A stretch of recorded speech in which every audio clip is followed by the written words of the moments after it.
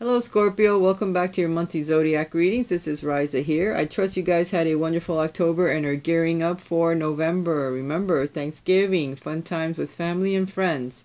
That always helps us feel better. Keep in mind that this is a general reading for the sun sign of Scorpio. So if you would like a more in-depth reading, then go ahead and listen to your moon sign as well as your rising sign, because that will give you some more information about the situations that you will be dealing with during the month of November. Also, if you would like a private reading with me, please check the links that will come up at the end of the video. I think YouTube has done something new. Let me know how it goes. See if you like it with the annotations. All right, Scorpio, right in the center of your reading for this coming month, you have the Judgment card. So there's some things that you have regretted doing in your life, some choices that you have made, some situations that have now gone by in your life, and you, in hindsight, can see, shit, I wish I hadn't done that. So there's some things that may be coming back into your life in order to revisit it in a sense, to see if maybe you'll do something different this time, or if time has already gone by, too much time, too much water under the bridge, and you don't fall for whatever situation is coming about again. But the angels are trying to call you out to see if you're interested in a second time around, or a second chance. There's a revival, there's a rebirth of certain things in your life that you may have missed some time ago, and it's coming back around, just in case, if you're interested. Right above you, you have the Wheel of Fortune. So there's some changes that are coming about in your life due to spirit, due to the energies that are around you. You have more than anyone else so far gotten a bunch of the major arcana cards in your reading. This is right above you. It's the Wheel of Fortune. That signifies changes that are coming. I know that we're changing seasons, we're changing the time, but there's going to be some significant changes in your life when it comes to some of the choices that you have made in the past, some of the regrets that you have. You're going to get another chance to revisit them to see if maybe this time you'll do something different. Right underneath you have the Fertility card, which is the card of the Empress. So there's new love coming in. This love will offer a lot of money that comes with it, or stability that'll come with it, due to joining up with others in order to achieve more abundance in your life. So these changes, due to what you have already gone through, will bring a lot of abundance in your life. So keep that in mind. For some of you, it'll be a pregnancy if you are in a committed relationship. If you guys are single, it may bring a new person into your life. So keep your eyes open for that, Scorpio.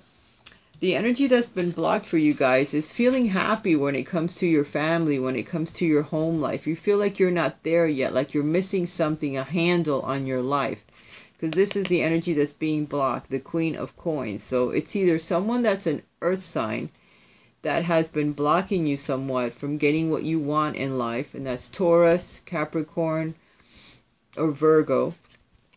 Or you feel that you are blocked when it comes to your abundance, to a family home, a family life, your home, your children, your money. You feel like it's being blocked in a sense, but it's about to unblock, because these changes that are coming in your life this month are going to change everything, and it's brought on by spirit.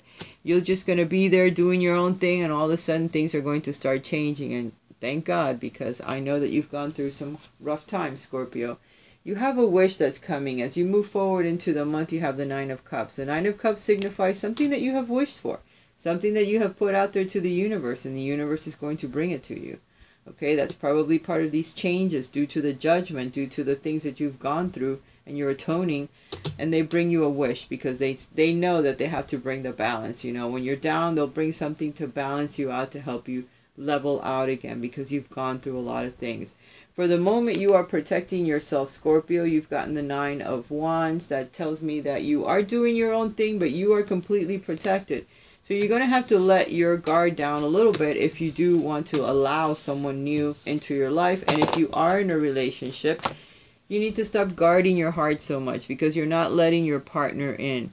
You have wished for things, the universe is bringing it to you, but if you keep blocking people from coming in, then the universe will just see it as you have enough, you don't want any more, and it will stop giving you the things that you have asked for.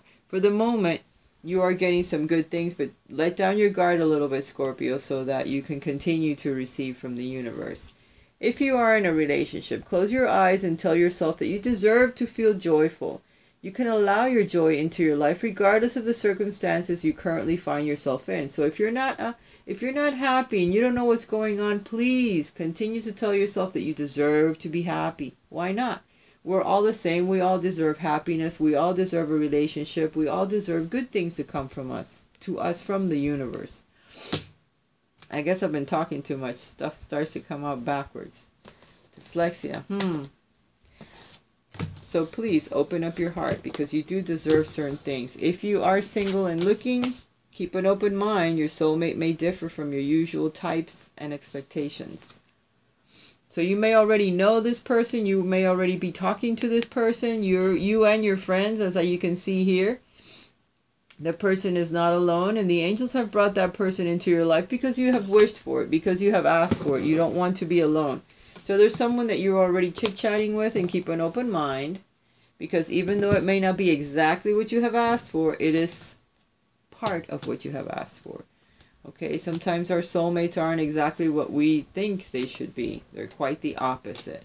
And like the lotus, you're coming out of dirty water. Scorpio, you're blooming. You're starting to come out of all of this mess that you have been in, or all these struggles that you're going through when it comes to relationships, whether you are single or in a relationship. It's felt very dark and very deep.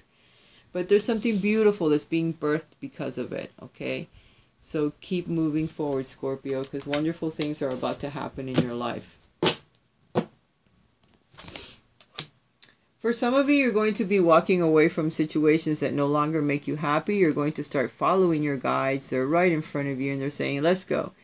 You've tried and tried, and this is it. You cannot try anymore. So it's time to change your life. It's time to move forward with your intuitive guidance, because you know that you have been receiving it, and you're turning around and you're saying goodbye to everyone and everything that you have done up to now, because you want to be happy and you want your life to go in a different direction. So this is not everyone, but this is some of you, and you'll know which ones I'm talking to when you see the card.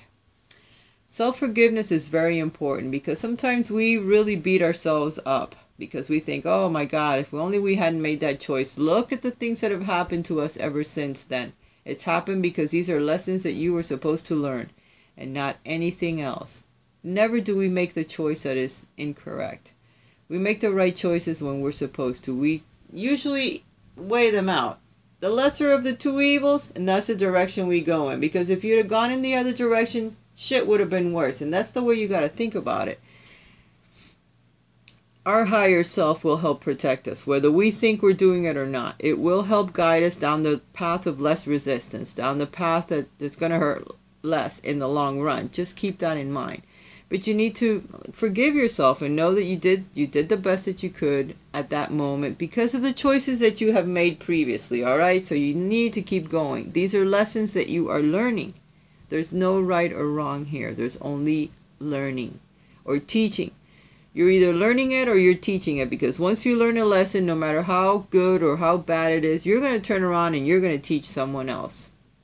Even if it's someone that you just happen to pass at a grocery store.